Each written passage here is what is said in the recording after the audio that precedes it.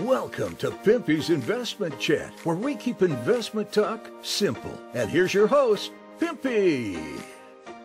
What is going on out there, peeps? All right, this video was sent to me by a couple of people. They wanted me to respond to their video. These are other content creators sharing information based on their own beliefs. Now, I did have a chance to hear part of their video, and I can say, obviously, some of the stuff that they're talking about, I don't agree with. The other parts of it, I do agree with. That's normally what happens. But I do want to straighten something out because I don't want people to misunderstand what I'm saying. When I talk about other content creators, I'm complaining about what they're saying. I don't hate anybody.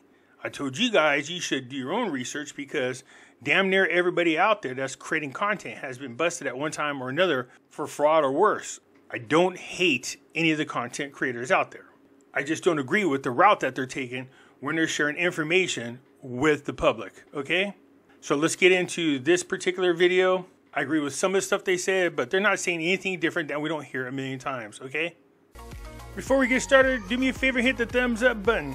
If you're not a subscriber, please do so, because when you do, it helps out the channel, and I certainly do appreciate it. If you're thinking about buying gold and silver, head on over to our friends at Miles Franklin. The link will be down below in the description. When you make your purchase, make sure you use promo code Pimpy, P-I-M-P-Y, and they'll take care of you. If you have any additional questions, you can reach us over here at this phone number or over here at this particular email. For all orders over $10,000, reach out by email and we'll make sure that you get a great deal. So come on over to Miles Franklin and add to your precious metal inventory. All right, so let's get into the video in just a little bit and respond to some of the things they were saying because it's not anything that I haven't already spoke about before, but it gives me a chance to clear some things up. All right, so we're going to go straight into it. So the last time we spoke, it was before Christmas on camera. And there was a lot of build-up to the RV. It's meant to be happening. There was a lot of things going around saying it was going to happen around Christmas, first week of January, in the new year, some point in January. So I am seeing a lot of emails and comments of a lot of our audience asking, where is it at the moment? So where's it looking like it's going to go? Because I feel like a few people, they feel disappointed, like it was meant to happen. And let us know what your view on this is, John. Why are you disappointed? Seriously, why? Every year we go through the same thing. This is what we hear. It's going to RV when the new budget comes out. Because there's no way that a budget could do all these projects with the current exchange rate. We hear that.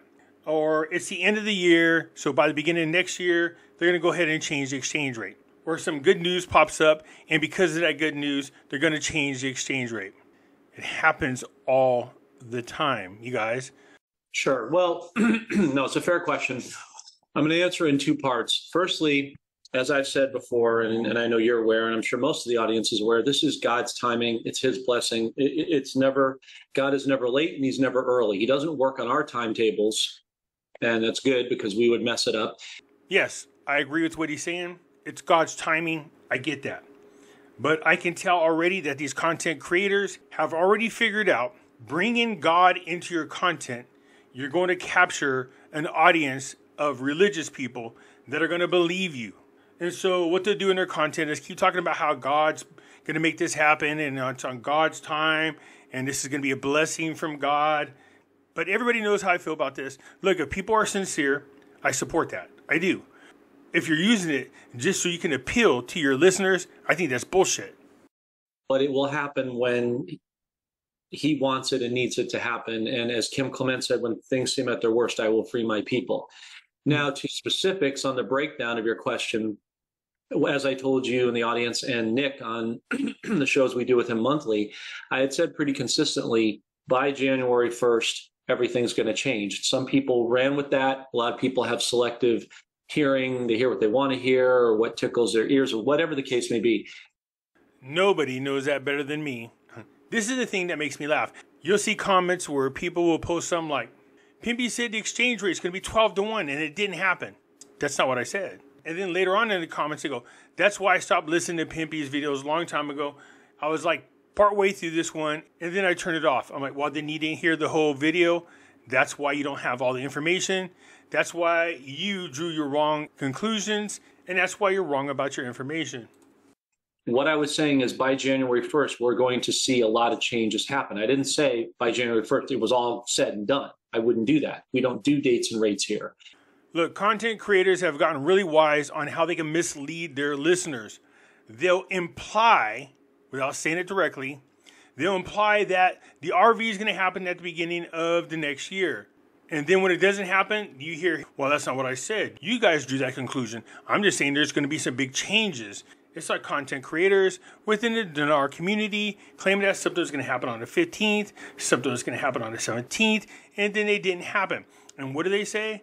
Oh, the 3-letter agencies. Oh, the can got kicked down the road. Same crap all the time. We're looking at timelines. That being said, I think we can agree that there's been a huge uptick of activity in the world since January 1st to the new year. We had the earthquakes that have happened in Japan, here in California, Indonesia. We have all kinds of resignations that are happening that we put on our Telegram channel daily that people can see the copious amount of information. I just did, as you know, a weekly wrap up, which we're going to be sharing with the audience shortly after this interview. And excuse me, and cough reminding me it's still lingering. And what's going on right now is that we have the Jordanian and Pakistani military has started to do attacks on Iran. And Saudi Arabia has just welcomed in Iraq to the WTO, the World Trade Organization.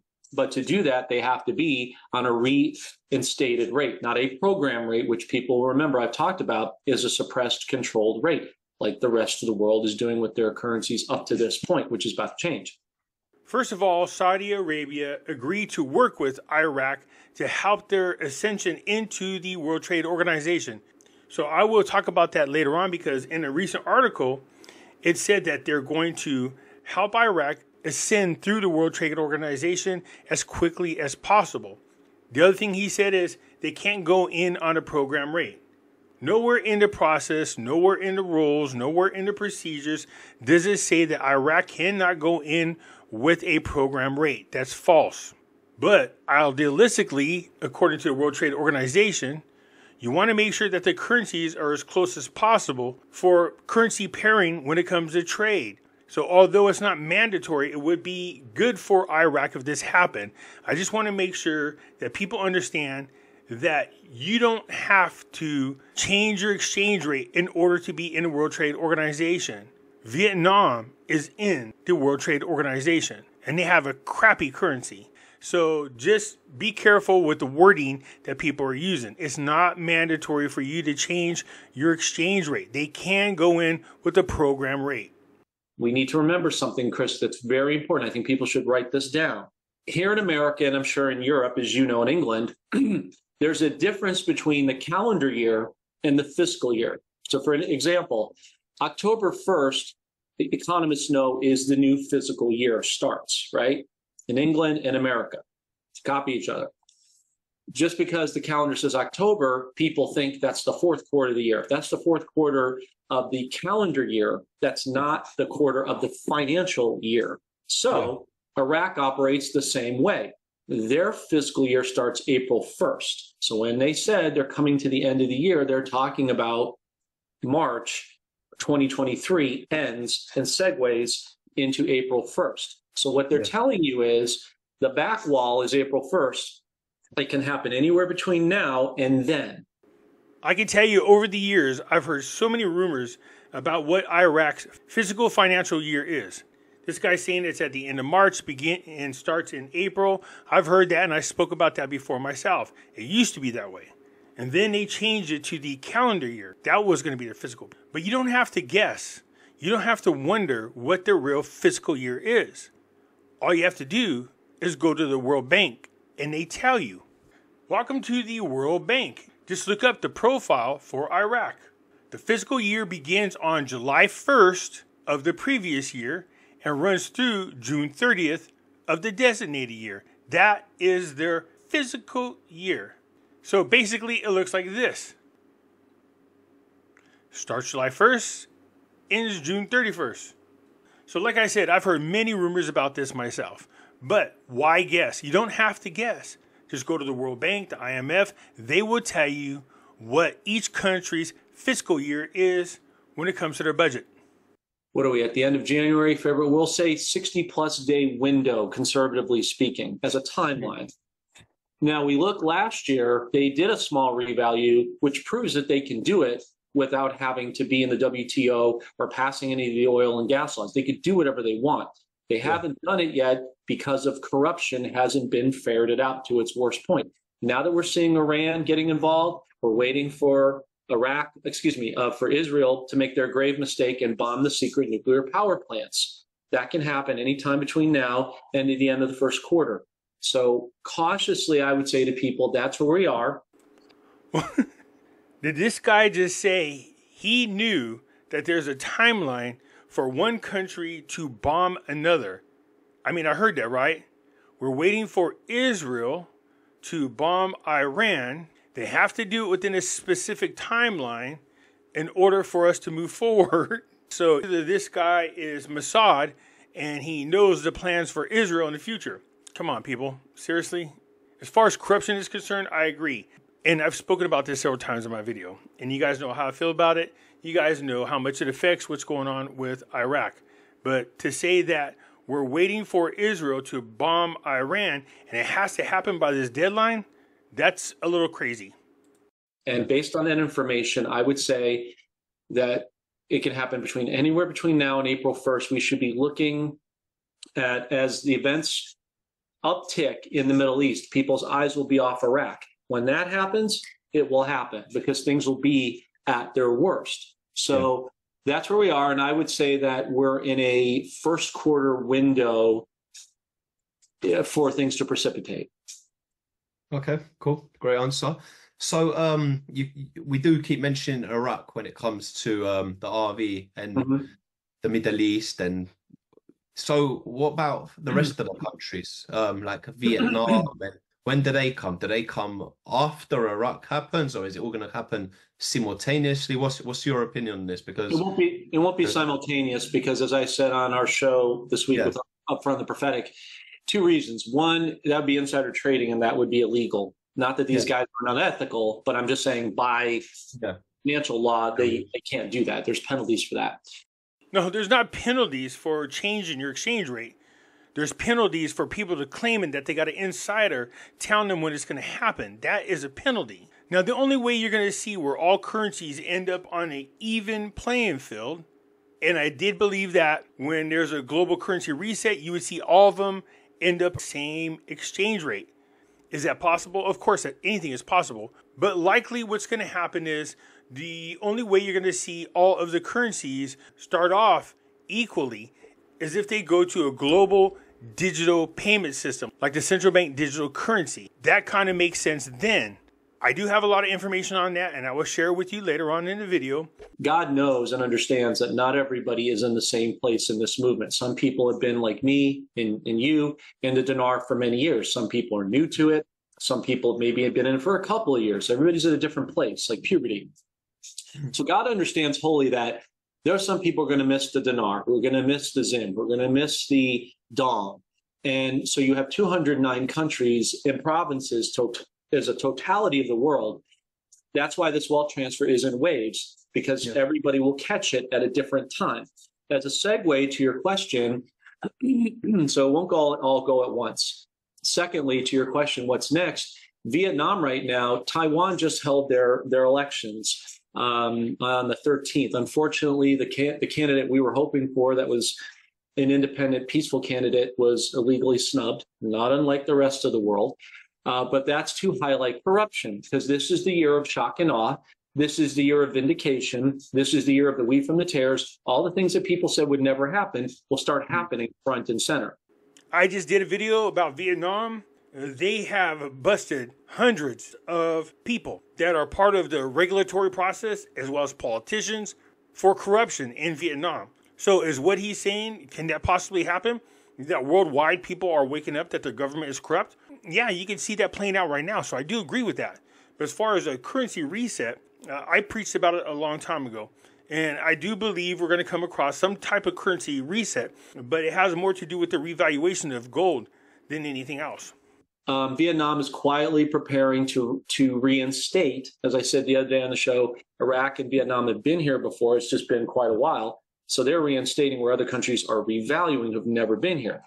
Vietnam is in a situation waiting for China-Taiwan conflict. I think what you're going to see is the continuation of Iraq.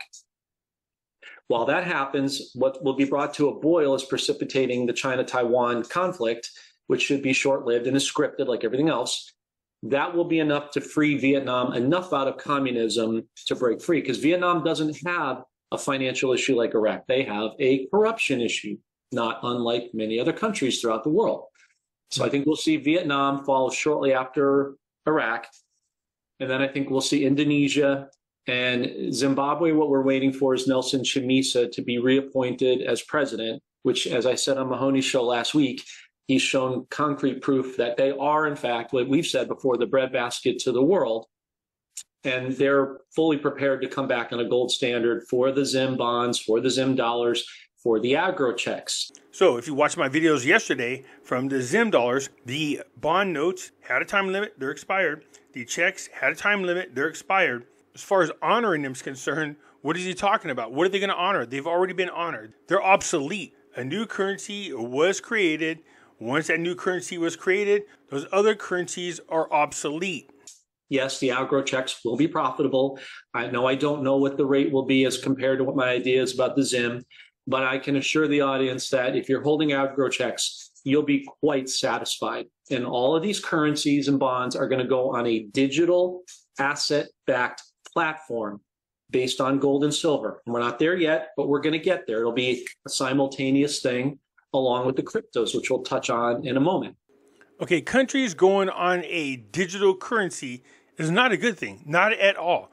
I don't care if they go, oh, it's going to be gold-backed or whatever. It's still a fiat dollar. What's the difference between the fiat dollar and a digital dollar if the government says it's backed by gold? It's just words. We know we have not been able to audit our gold holdings in the United States since the 70s. What's to keep a government from just saying, oh, it is backed by gold, and then finding out later on that it's not? What's better is for you to own physical gold and silver so that you're out of the system. Cryptocurrencies are such a trap. But anyways, I got a lot of information about that, and we'll go over it later on. But you don't want to do anything digital whatsoever. They are setting people up all around the world, and I'll show you proof later on. Own the gold and silver yourself. I think people should be looking at the structure of this more than worrying about dates and rates, because if the foundation is there, which it will be, people will be more than satisfied with what the rate's going to be. That and trusting God for the process. But that's the currencies that I see them laying out at present day. But just because they do that, that doesn't change what's going on with your physical notes. What do you think, these people are stupid? The first thing they're going to do is find a way to either make all banknotes obsolete unless you turn them in, and when you turn them in, they're going to be done at the current exchange rate, whether it's good or bad. So just keep in mind, whatever happens to your paper notes is not the same thing that's going to happen to your digital currency. So you don't want to support a digital currency. All right, as you can tell, they are a channel who's covering all the different subjects. I used to do the same thing. I did. But my approach, as usual, was different than other people. I just didn't go out there and regurgitate the same bullshit that you hear. I went out there to research and find out the truth about all the information that was being shared. Back then, it pissed a lot of people off, just like it does today. So some of the things they're saying, I agree with. For the most part, there's a lot of the crap that they're talking about is the same bullshit and lies that we've been hearing for a long, long time. And I've debunked it so many times, it's not even funny. Anyways, you guys let me know what you think. I'll look forward to hearing from you. I'm out.